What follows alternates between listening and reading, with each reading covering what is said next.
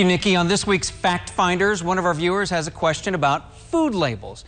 The question here, can food makers put distributed by instead of made by on the label? Well, yes, they can. And it's frustrating to our viewer. That person wants to know who makes their food. Well, the Food and Drug Administration is responsible for food labeling in the United States. Federal law requires the name and place of business for the product's manufacturer, packager, or distributor.